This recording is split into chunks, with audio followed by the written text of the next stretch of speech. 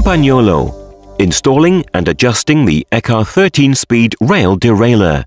The tools required are as follows: cable cutter, Allen wrench 2.5mm, Allen wrench 5mm, torque wrench 4 to 20 Nm with 5mm hexagonal insert. Fit the rear derailleur to the hanger with the 5mm Allen wrench.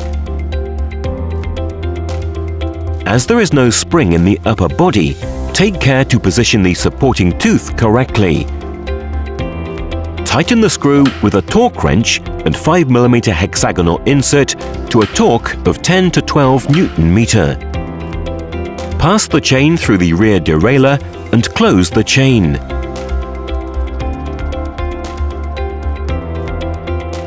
Pass the cable through the tension adjuster. Pass the cable through the cam. Secure the cable with the 5mm wrench and tighten the screw with the torque wrench to 5 Nm.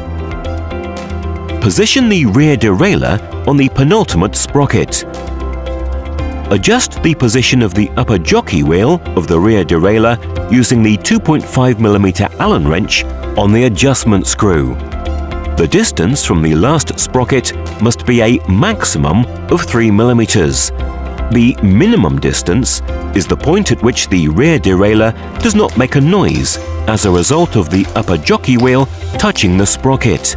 Carry out an initial adjustment of the rear derailleur using the cable tensioning screw. Adjust the lower travel limit. Adjust the upper travel limit.